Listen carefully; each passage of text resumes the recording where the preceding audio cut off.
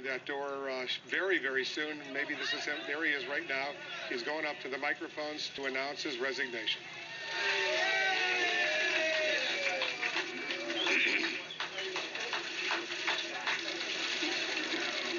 Good afternoon.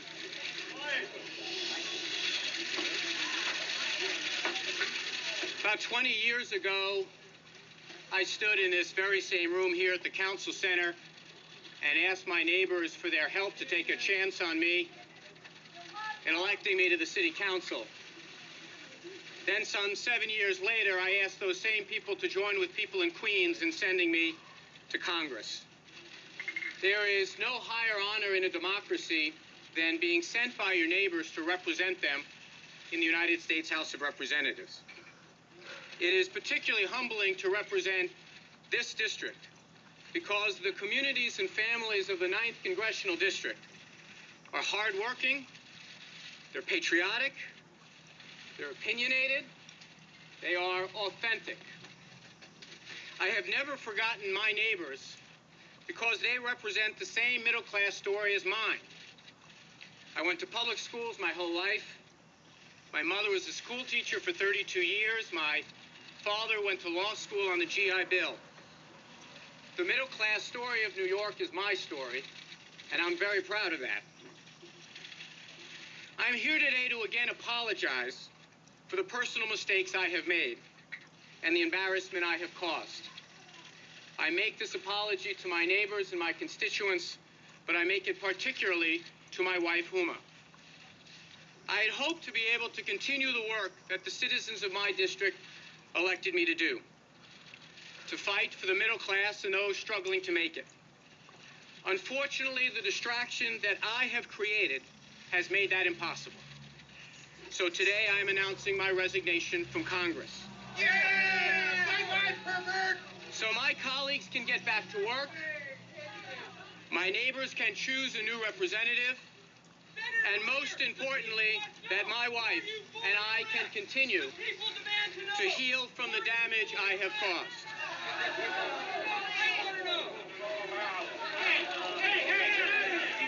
He's not with us. Throw him out. He's not with us. To repeat, most importantly, so that I can continue to heal from the damage that I have caused. I want to thank my colleagues in the House of Representatives, Democrats and Republicans alike. They come from different places around the country, but fundamentally, we all agree. They're all patriots, and I will miss them all. Thank you.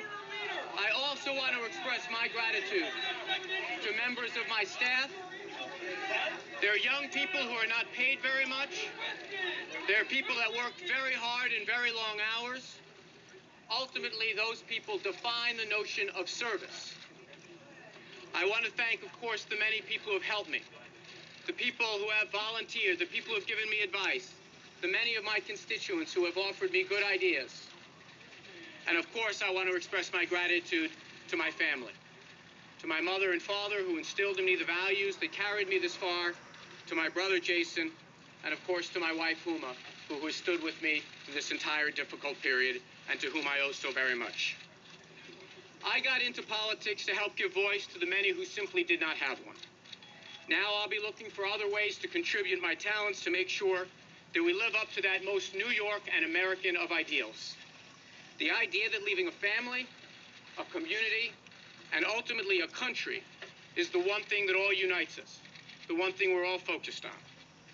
With God's help and with hard work, we will all be successful. Thank you and good afternoon. Will you maintain your hot